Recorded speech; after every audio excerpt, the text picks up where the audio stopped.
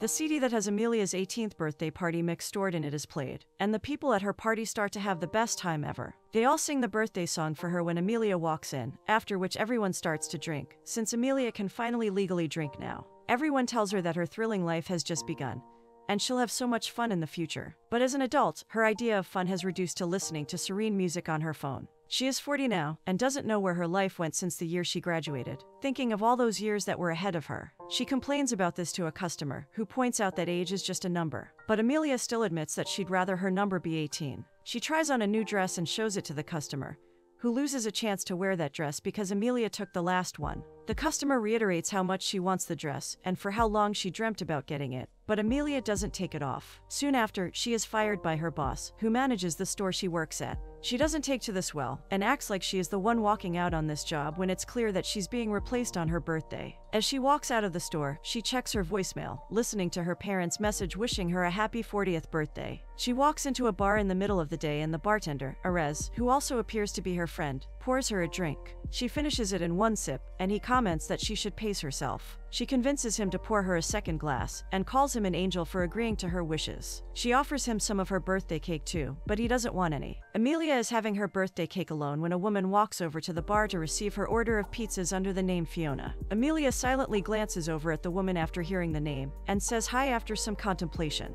It seems like the woman, Fiona, is someone she used to know a long time ago. They catch up a little, and Amelia is embarrassed to admit that she still resides in this town in a shabby house. Fiona, on the other hand, feels good to be back here. Amelia is still talking when Fiona points out the cake icing smeared across her lips that Amelia wipes in humiliation. When Arez brings the huge order of pizzas for Fiona, she discloses that these are for her birthday party today. Arez mentions that it's Amelia's birthday today as well, and Fiona remembers, asking if she's having a party tonight too. Amelia lies that she has some people coming over before Fiona leaves. Once she's gone, Arez expresses how much he admires Fiona, as he went to her concert last year. Amelia reminisces that she and Fiona were star friends forever as kids, because their birthday fell on the same day. One year they built a time capsule that they buried near the ski slope on the mountain. They were supposed to open it once they turned 18, but that didn't happen. That was because they didn't remain close, and had different priorities in life. Amelia drunkenly remembers her 18th birthday, when she had a great party. She starts wishing to be 18 again, and Arez takes away her drink,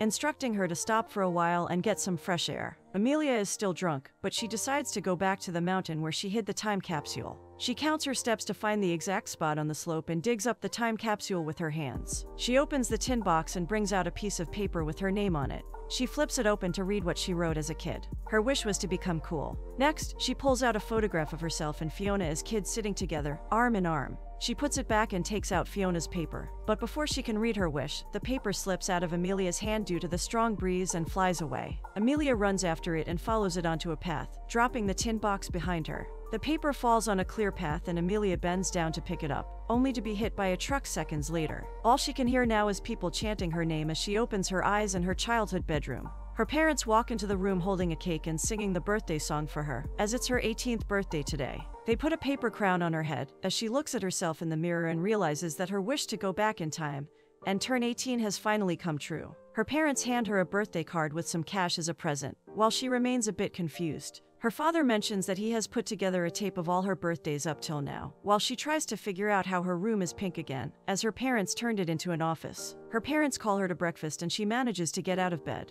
It takes one look at her body and clothes to further convince her that she really has time traveled. An MSN chat notification beeps on her computer, and she gets a hit of nostalgia. It's a message from Moa, congratulating her for turning 18. Amelia also checks the calendar to see that the date is the 10th of June 2002. She inspects the Y2K paraphernalia around her room to relive her teenage years when her dad calls out for her. She sits down at the breakfast table, feeling all warm and fuzzy, and pinches herself to ensure that she's not dreaming. She remarks on how young her parents look, but they take it as a tactic to get money out of them. Amelia's parents tell her to finish breakfast quickly, because she can't miss school even on her birthday. Amelia is going through her teenage wardrobe when she overhears her friend Moa coming over, waiting downstairs for her so that they can go to school together. Moa hugs Amelia as soon as she sees her, but expresses disapproval of her outfit instantly, because Amelia is wearing loose sweats like a middle-aged woman. Moa adds that Max won't like this outfit, before Amelia changes into a more appropriate outfit for a popular 18-year-old. She looks a bit uncomfortable, but Moa assures her that she looks good before giving her the birthday present she picked out for her. Amelia can already recall that she got her a rose flask, and Moa doubts that Max gave away her surprise. Moa assumes that Amelia has déjà vu, and goes on about how she can party in style tonight with her new flask.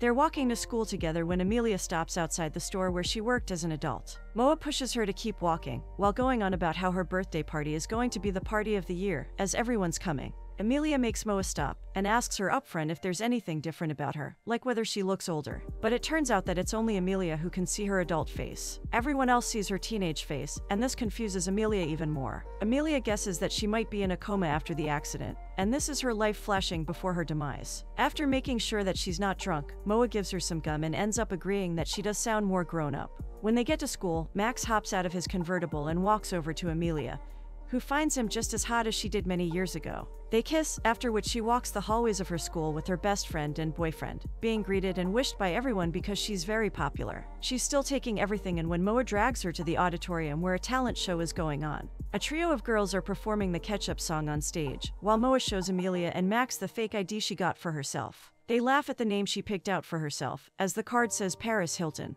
A teacher announces another performance on the stage, as a student from the drama class is about to sing. It's none other than Fiona, who is treated cruelly by the high school audience. Most of the students get up to leave even before Fiona can start her song, including Moa, Max, and Amelia. Fiona continues to sing awkwardly while Amelia hangs back, smiling, because she knows how successful Fiona will be one day. Fiona ends her performance midway, because the auditorium is almost empty now. The teacher returns to the stage, requesting everyone to stay and listen, as Fiona practiced a lot for this. No one listens to him and carries on with their day. Amelia struggles with remembering her locker combination before she starts her presentation with Moa on Hinduism. She shows no interest in delivering the presentation, because she knows her grades won't help her at all in the future. The Hindu concept of reincarnation and second chances makes her believe that this is what's happening to her as well. She accepts that she's reliving the best time of her life as they drive around town in Max's convertible. They stop at a liquor store, and Amelia knows exactly what she wants. Moa goes into the store to test her fake ID and treat her best friend to a drink on her birthday. Max and Amelia snicker because they know that she'll fail. They draw in closer together to kiss each other, but are interrupted by Moa, whose ID turns out to be useless. Max suggests getting moonshine from somewhere, but Amelia forbids it, because it would lead to Moa blacking out and needing her stomach pumped. Moa disagrees, but Amelia knows her and elaborates that moonshine has methanol that can make them go blind or drunk way too fast. Amelia doesn't want the party canceled either, so she goes to the bar she drinks at as an adult and steals some booze from there. She spends that afternoon trying out outfits for her birthday party, and finally walks into the party, where she's celebrated by everyone at her school.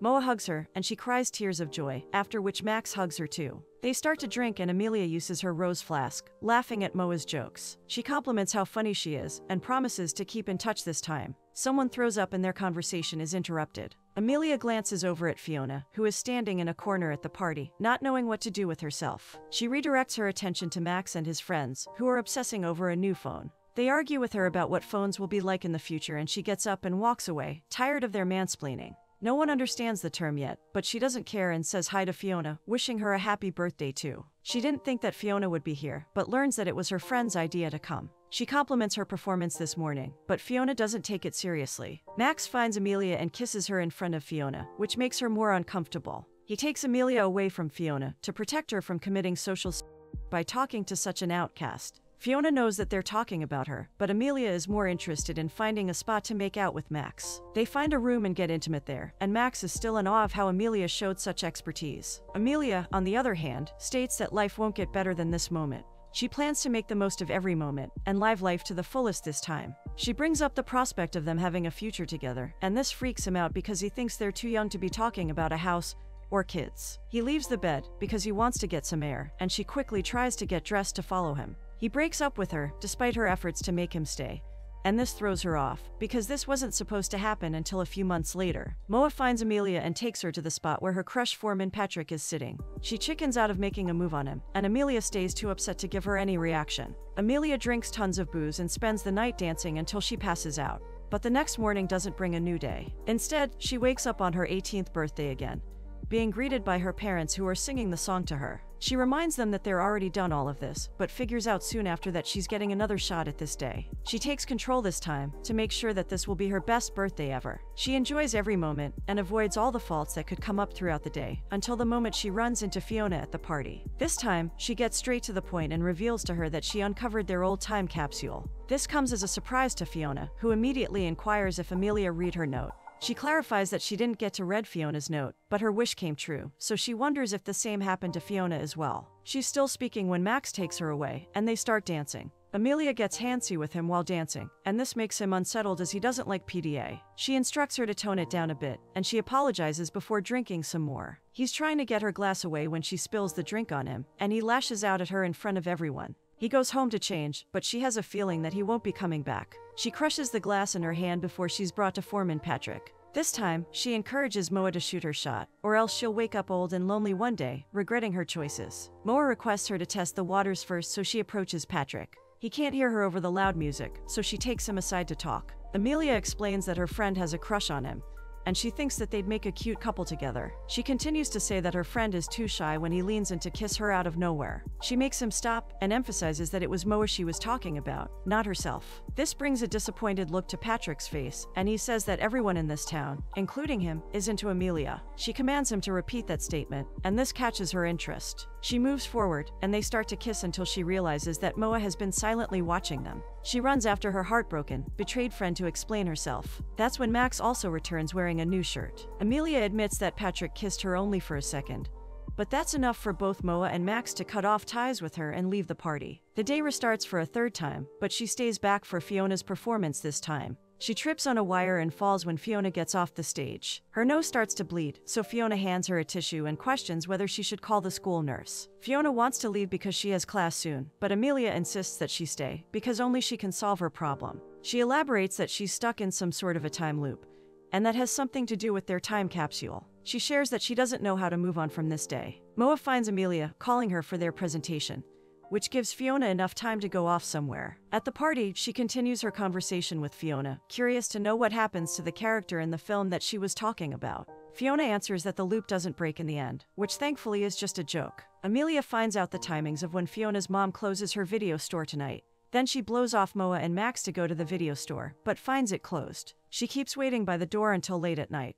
Amelia wants to know if Fiona can rent her the movie, because she needs to watch it as soon as possible. They go inside the store, and Fiona mentions that there are other movies about time travel too, when her mom sees Amelia back in the store after ages. Fiona's mom invites her to watch the movie in the store with Fiona, and have as much candy as they want. Fiona's mom brings them some bean bags before going to bed. They get their hands on some salty licorice and laugh over a childhood memory. Once they're settled and cozy, while watching the movie together, a romantic scene comes up where the character appreciates having something different while he's stuck in a time loop. It turns out that's what it took for him to break the time loop, and this stirs up some unresolved feelings for Amelia. She turns the TV off and guesses that she has to become a better person to break out of her time loop. She gets clarity about how bad of a friend she's been to Moa, and even Fiona, as she forced her to spend time with her today. She decides that she should finally give Fiona some space, failing to see how her face dimmed down at this. Amelia promises to do things right this time, and thanks her for watching the movie with her before leaving. The next day, Amelia remains very friendly with Moa, and completely aces their presentation on Hinduism.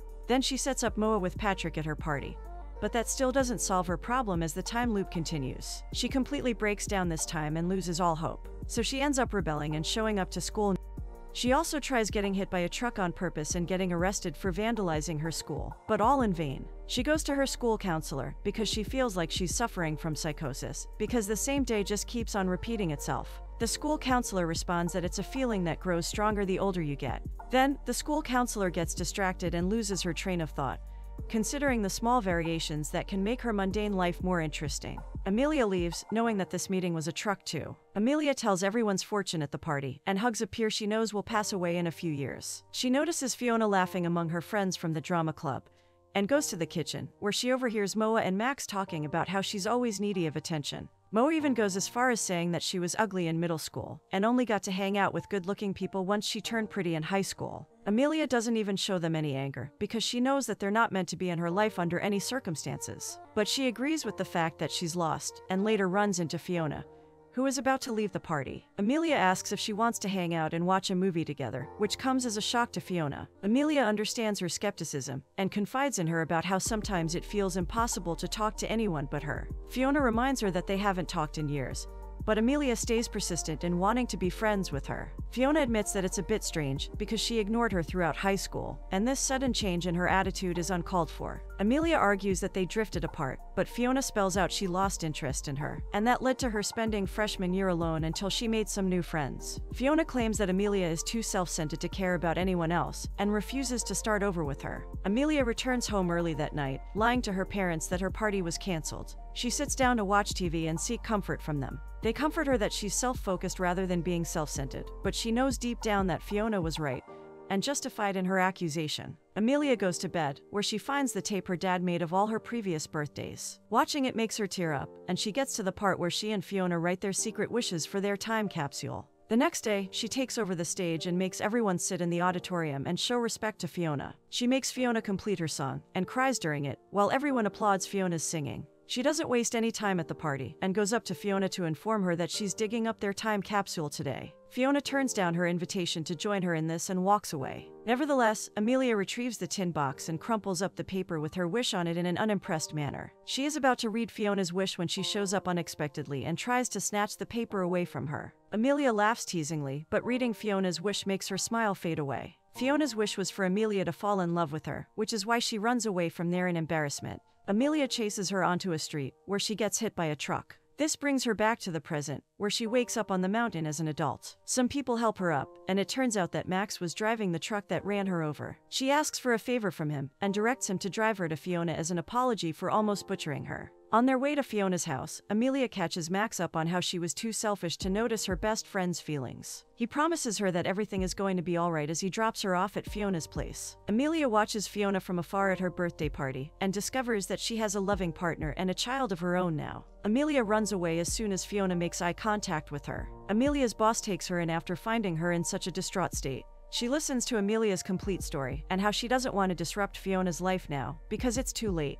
Her boss rehires and comforts her, because everyone is allowed to flip out on their birthday. Amelia goes to her parents' house to celebrate her 40th birthday with them, and they shower her with love as always. Amelia ends the day at the mountain, where she meets Fiona, who brings up how she was seeing her cousin and her baby when she ran away from her party. This is a relief for Amelia, who apologizes for every time she wronged her. They end up together as Amelia's parents sing the birthday song for them on video call.